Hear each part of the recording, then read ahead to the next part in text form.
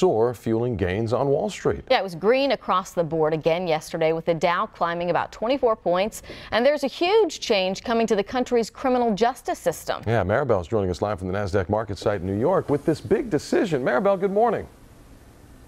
Hey, good morning, Owen and Amy. Well, the U.S. Department of Justice says it plans to stop using private prisons. After an extensive review process, the DOJ says private prisons aren't as safe or as well run as government correctional facilities. Thursday's announcement only impacts the nearly 200,000 inmates in federal prisons. It's actually a small portion of America's 2.2 million incarcerated adult prisoners.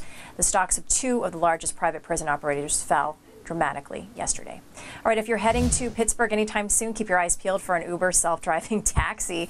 The tech startup says it's putting about 100 autonomous Volvo SUVs on the streets of Pittsburgh as early as this month. It marks the first time that commuters can hail a ride in a driverless car. I don't know about this. If you're excited about riding solo, I'm going to tell you this. 2 Uber employees will be sitting in the front seat of each vehicle. Owen and Amy, what do you guys think? Well, you ready to give up driving at 2 a.m.?